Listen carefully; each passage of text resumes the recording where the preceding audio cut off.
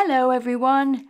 Today we're going to read Spot Loves Daddy, written by Eric Hill. Spot is happy. He and his daddy are spending the whole day together. They play soccer in the park. Someone else wants to play. Spot flies his kite. "This is fun, Daddy," Spot says. It's feeding time for the ducks. Quack, quack. Daddy buys ice cream. "Yummy," Spot says.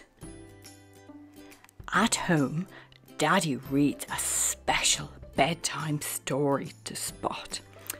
"Thanks, Daddy. I love you," Spot says. "I love you too," Daddy says. Spot loves spending time with Daddy. They do lots of fun things together. Spot loves Daddy, and Daddy loves Spot.